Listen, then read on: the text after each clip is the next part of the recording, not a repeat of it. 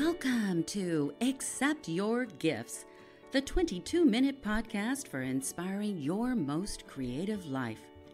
My name is Tracy Crow. I'm an author, writing coach, and Marine Corps veteran. I'm looking forward to co-creating today's show with you. So if you're ready, are you ready? I'm ready. So if you're ready to live a more creative, more magical life, let's get started.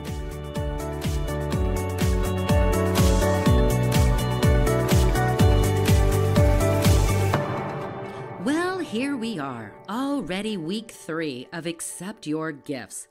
Before I introduce today's special guest, I want to take a moment to thank all of you for listening to our first 5 episodes and for co-creating this experience with me, with all of us. Every time one of you leaves a comment about your personal takeaway from an episode, you're helping to co-create a deeper resonance, perhaps a broader understanding for each one of us. With every comment, you're providing another breath of life, if you will, to that episode. This reminds me of the multidimensional reading experience that we gained from poetry. Have you read a poem lately? I think I just heard someone shout, "Not since 8th grade," in that Robert Frost poem, "Stopping by Woods on a Snowy Evening." By the way, I love that poem. Anyway, here's what I mean about the multidimensional quality a poem offers us. You see, when we read a poem, we're reading it 3 ways and almost simultaneously. The whole process is really magical in a way because of a poem's use of concrete imagery combined with tone, often lyrical, and metaphor. We're not just reading the obvious lines of a poem on the pages, we're also reading between the lines for meaning. And we're reading beyond the lines because an artfully crafted poem holds a note of resonance that lives beyond the meaning of its final line, if only for one more breath of connection, meaning. So by sharing your takeaways from each of our episodes, you are providing another breath, another connection that extends far beyond the broadcast. So we're co-creating a little magic, aren't we? Are you having fun yet? I sure hope so, because I am. Some of your takeaways are reaching me through private channels, and that's fine too, such as this one after episode 5 that featured Renee Neal, the breakout visual artist who overcame incredible trauma after the remembrance of her grandmother's childhood advice, the grandmother who said, "What you tell yourself you are, you are." And this remembrance compelled Renee to start journaling and to pick up, of all things, a box of crayons. Renee hasn't stopped coloring and painting a pathway back toward the remembrance of who she is and of who she truly came here to be. The back channel message from the listener was this: "What is so great about all this is how much it is expanding my world. Renee is real, honest. From the first sound of her voice, she had me. I live for that truth and honesty." Yes. Remember episode 4, during which I shared the story of a New Year's Day blindfold challenge and about how an understanding of metaphor deepens our everyday life experiences? A listener left this comment: "I feel like I'm finding another little piece of myself that I didn't know was there with every episode." Let me say, you're not the only one, dear listener. I'm discovering the same thing about myself. And I can hear Patricia Hample's resurfacing from our launch episode about the value of storytelling. Remember, you give me your story, I get mine. You give me your story, I get mine. Wow. I believe each of these episodes is encouraging us to reconnect with forgotten pieces of ourselves. Perhaps we're gaining a remembrance of who we truly are, before all the scripts took over about who we should be. In some ways, it even feels as if we're lifting a veil on all the shoulds and all the must-dos of everyday life and discovering things like wonder and joy on the other side of that veil. Hopefully, we're now all gifting ourselves more these days with activities that are weaving new patterns for living our lives with more peace, more love, more joy, and more purpose. And that's my segue for today's episode. Today, my special guest is Carleigh Fairchild. Carleigh lives her life as a journey, living each adventure to the fullest. She has studied survival skills since she was a teenager, and for the last several years, Carleigh has been studying an earth-based philosophy of healing that's supported by the premise that our feelings and emotions are meaningful communications, and that if ignored or suppressed, could cause disharmony within us, and in some cases, even physical ailments. Carleigh's other passions include basket weaving, shelter building, fire making, and the harvest of edible and medicinal plants. Wherever Carleigh goes, she establishes a deep, meaningful connection to the land around her, and never was this connection more obvious or more admired than in 2016, when TV fans tuned in to watch, cheer, and learn from Carleigh's solo survival of 86 days as part of the History Channel survival series Alone.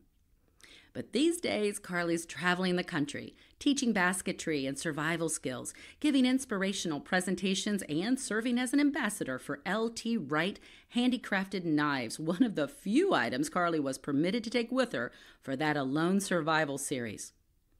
I first met this extraordinary young woman a few months ago when she visited our town and shared a few life lessons about living alone in the wild for 86 days.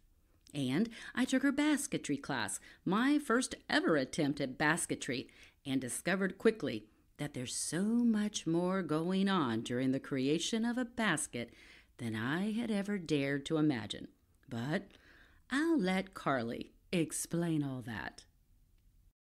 Hey, Carleigh, thanks so much for joining us today.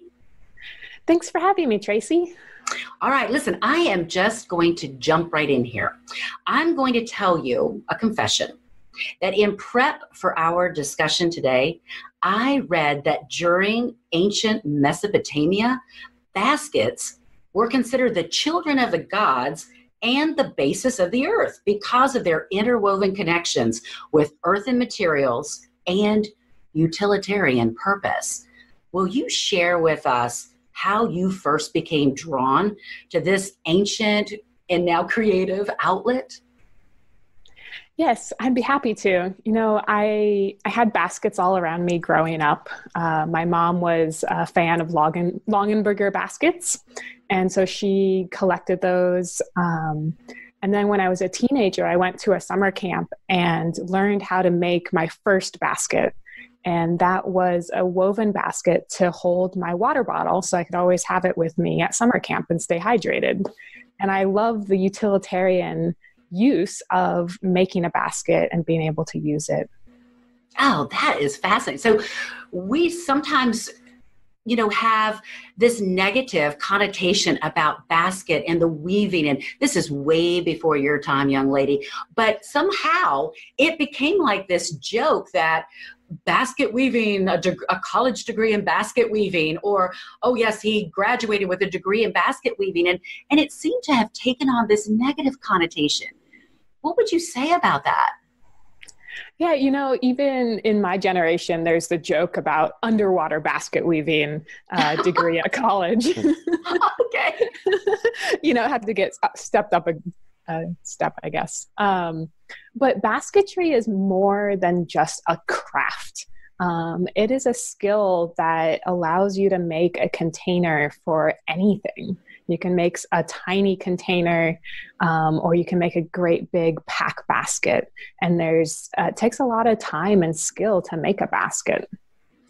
Well, what do you see as the benefit besides having an end product? What do you see as the benefit from all that time? Yeah, a benefit is the connection that's formed with yourself and with the materials as you are making the basket. Can you explain a little bit about that? What do you mean about the connection? Yeah, the connection, when I harvest natural materials, I'm going out to the plants and I'm looking to see what plants are available for my use, but then also how can I harvest the materials in such a way that the rest of the plants that are in that area can become healthier.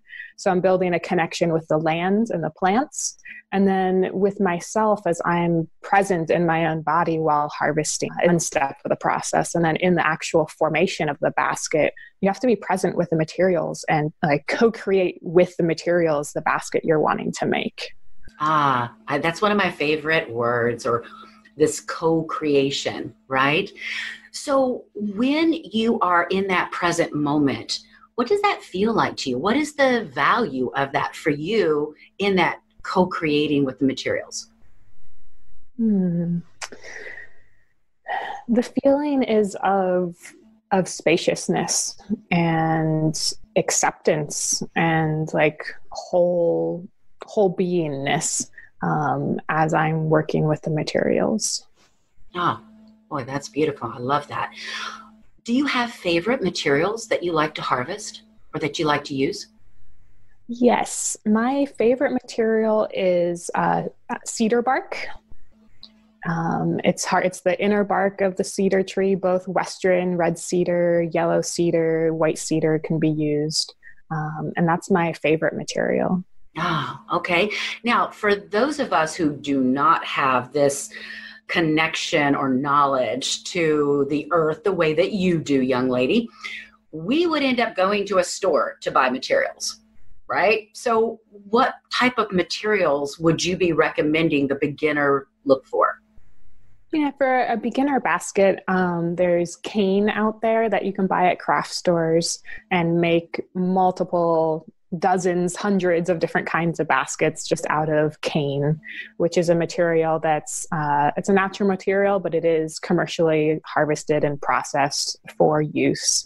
You can also use yarns and cotton twine or hemp to make coiled or soft fiber baskets. Well, I had the joy of sitting in on one of your classes when you came down here locally. And so I want to ask you this. As a teacher of basketry, what have you noticed about your students in these classes? And feel free, you can use our class. We won't mind. Not to name any names, but sometimes someone might show up and really have a negative connotation around crafting and say they're not a crafter and they can't do it. And what I would say to that person is basketry is not crafting. It's an art form. It's a creation. And it's different than just crafting. And so when I work with students, I notice how people approach it differently. Some people approach it with a lot of excitement, some people nervousness.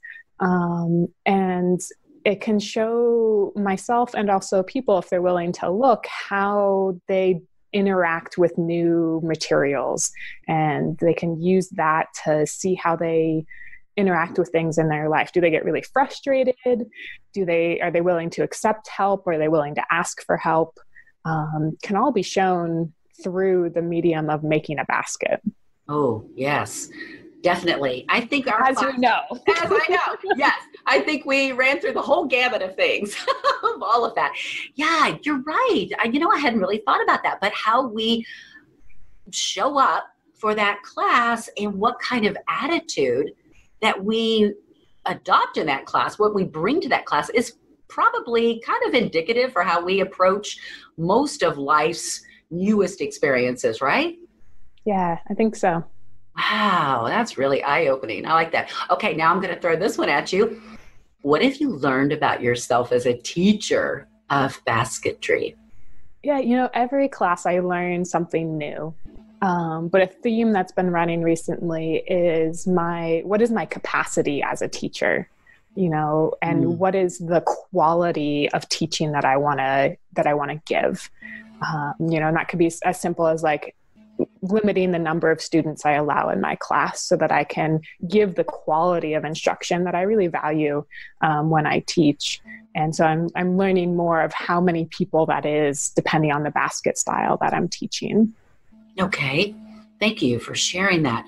What would you say that you took from basketry that helped you so much through that survival reality series alone in season 3? Yeah, I took so much from basketry. The shelter I built was essentially a basket. I wove the walls of my shelter using techniques that I know in basketry.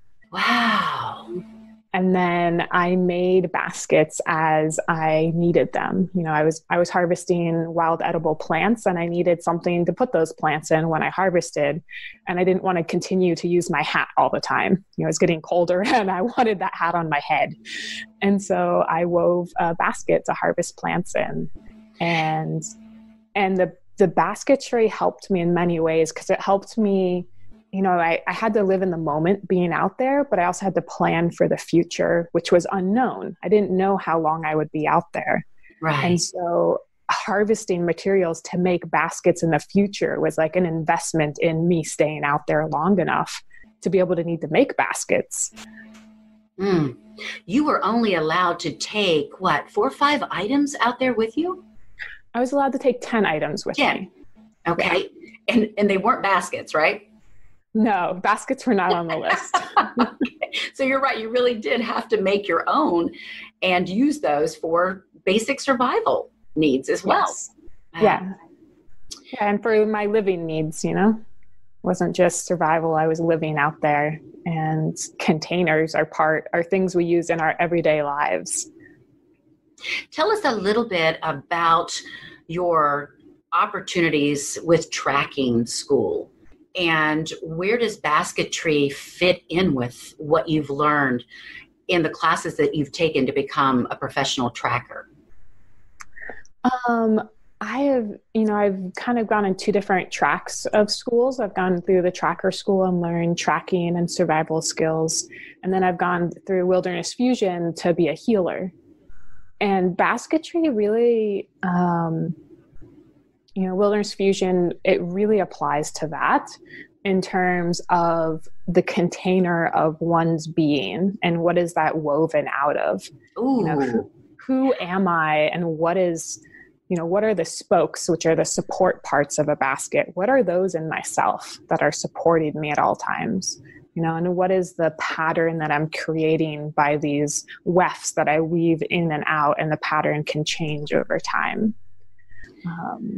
For listeners who haven't thought about their container in that way, could you give a couple of examples of what those spokes might be? You know, it's questions that I'm continuing to ask of myself.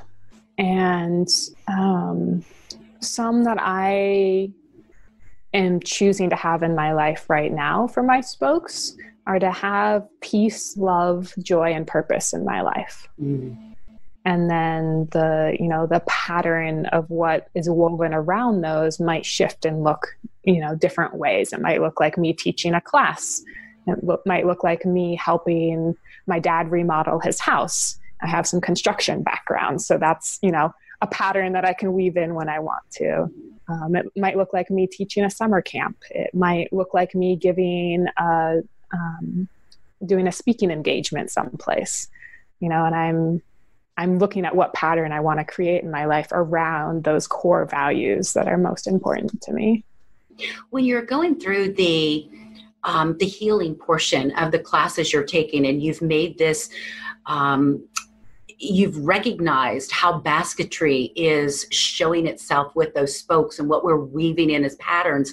What are you noticing from some of those who actually come for the overall benefit of being healed from something? Are there any universal themes that you're noticing? Maybe somebody has a specific challenge in their life. And if I were to look at that like a basket, that might mean like a spoke is sticking out sideways, and it's no longer woven in. Right. And so in a basket, what I would do is follow that and figure out where did it come out of the pattern. And then how can it be integrated back in? And so in a healing, when I'm working on a client, it's where does this challenge tie into the rest of their lives, and how is it affecting all the areas of their life, and which areas do they want to work on in that moment, and what does it look like for them to have it woven back in? And that's going to be different for each person. Right. Wow. I imagine you are witness to a great number of aha moments for clients, right? Yes. Yeah. And by the way, for listeners, we're referring to energy healing, aren't we? Yes, roughly. Although in a way, the healing work that I do is more like multifaceted and isn't just energy, because it's looking at the physical body, the energy body, the spiritual body, the emotional body, and the connection that one person has on all of those layers with other people in their lives on all of those layers, and their connection with the earth. So it's, it's not just a two-dimensional thing that sometimes people think of when they hear energy healing. Okay. Not that all energy healing is, two-dimensional. I'm sure there's other people that do it in a broader sense as well. Mm-hmm. Oh, that's very helpful to explain that and clarify that for all of us, especially for me. So thank you. What advice would you offer listeners who think, maybe I should give this basketry thing a try? What would you encourage them to do? Yeah, if you're excited about basketry, I would really encourage you to find other people that are also excited about basketry. And if you can find a class nearby, to get a little instruction so that maybe some of those initial frustrations you might have can be supported and worked through. And yeah, find something locally if you can to get yourself into it. And then just experiment with whatever materials you might have in your yard, in the park. There's so many materials that you can work with out there that it's really your imagination is the limit. That's very helpful. And I guess we should also say, be aware that what you bring to class in the way of attitude, right? Yes. That how you show up to class will affect your experience of the class, as in all things in life. If you show up with a bad attitude, you're probably going to have a bad attitude about your experience. If you show up with an excited attitude, you're probably going to be excited about your experience, and all the ways that can look. Yeah, so true, Carleigh. Carleigh, thank you so much for being with us today and for sharing what you've learned about basketry and just really how it connects with who we are and what we are capable of co-creating in our own personal experience. What a beautiful metaphor. I love metaphors. I am all about a metaphor. Thank you so much, Carleigh. Thank you, Tracy. It was a pleasure to be here. It's a pleasure to see you. I get to see you today. All right. Thank you. Bye-bye. Thank you.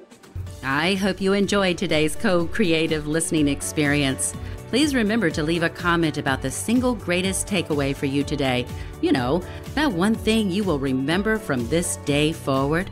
Was it something funny or provocative? Was it just what you needed to hear? Please share so we can all benefit. And remember to return Tuesdays and Thursdays to Accept Your Gifts, the 22-minute podcast for inspiring your most creative life.